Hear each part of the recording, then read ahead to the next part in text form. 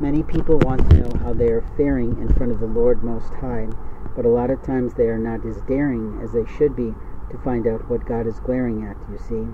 When we look to the Lord for our love and our light, we don't often see our destiny, but when we hear God speaking, we often ignore Him as if He doesn't have the right to our, activity.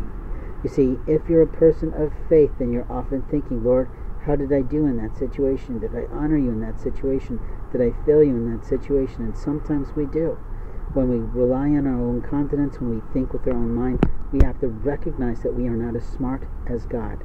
And the challenge for most people is to be giving up their free will for the will of the Lord Most High.